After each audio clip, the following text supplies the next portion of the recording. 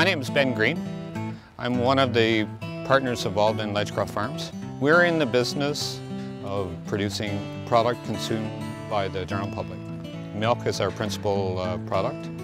We now are in the business of producing energy.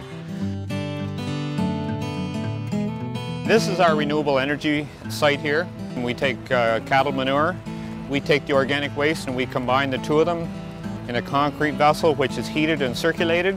We get elements that are released naturally through this rotting, and one of them is methane.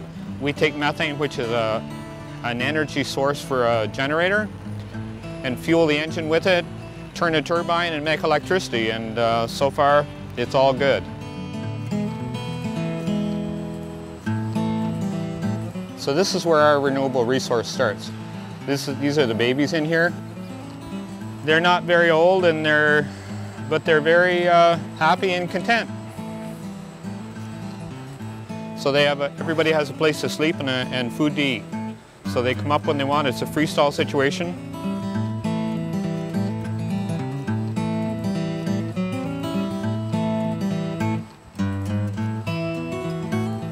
So this is just a continuous operation manure collection system. The raw manure is automatically collected all the time. And this is it in its rawest form, fresh out of the cow.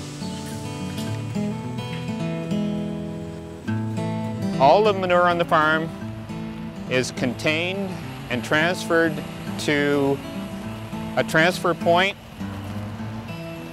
We're pathogen-free after we've contained and heated the digestate. And then it's mechanically pumped underground back to the vessel. After we take it to the vessel and combine the organic waste to it,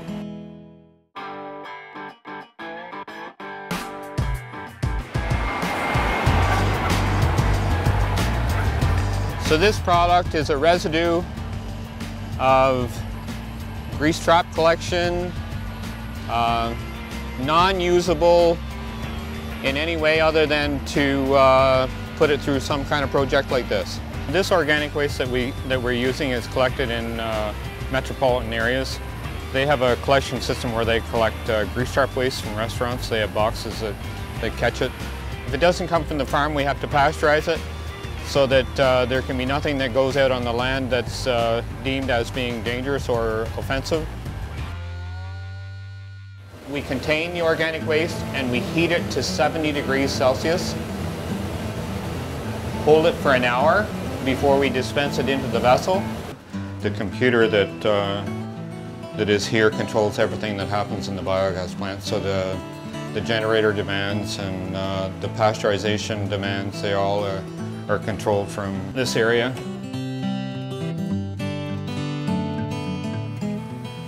We're up the top of the vessel looking in the window here, and this is where we can view the homogeneous effect that we got going on here. So it's an anaerobic situation, so it's lack of oxygen, so we've contained and eliminated the oxygen. Oxygen is a detriment to us.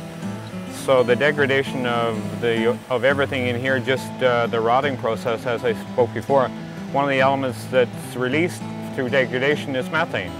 And the methane ends up bubbles about the size of a golf ball, and they just pop. They come to the surface and just pop. So we collect the methane in an expandable membrane, and then we siphon it to a generator.